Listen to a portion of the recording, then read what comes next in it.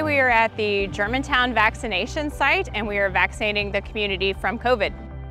We've had about 1,000 volunteers sign up to help, and we usually need about 300 people in a given week, and today we're vaccinating about 2,300 people in the community.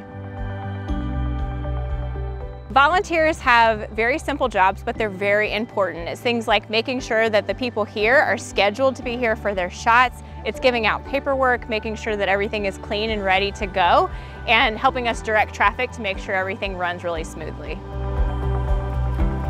I think it gives me an overall glimpse of the process of vaccination distribution to a community, and I feel it really very gratifying. We went through a lot of thinking and planning to try and make the best possible volunteer experience out at this vaccination site. So we made sure to think through volunteers even understood where to park, what to expect, know in advance what their role would be, and they're dressed for the weather like today. So we're just really proud to partner with City of Germantown and have the opportunity to think through all of those little details that add up to an amazing volunteer experience. And it's really an amazing experience when you see a lot of people with all those smiling faces put an end to this pandemic. I think we've all felt how hard it is to stay home and to feel like there's not much we can do.